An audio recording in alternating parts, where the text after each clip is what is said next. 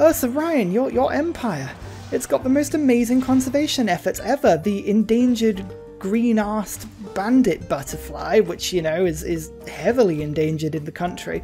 You've been doing amazing work for it. Oh, well, thank you, everybody. I really appreciate that. I really do like the green-arsed bandit butterfly. It's a very important part of our national environment. And it's like, yes, brilliant, fantastic. Well, I mean, you have so many national parks. How does your government maintain the funding and the means to maintain these national parks? Oh, well, it's quite simple, really. We summon Cthulhu, and it's good, gracious God that it, you know, the tentacles and death and madness that it bestows upon us, we actually use to save the butterflies. So, you know, it's a good use of it, really.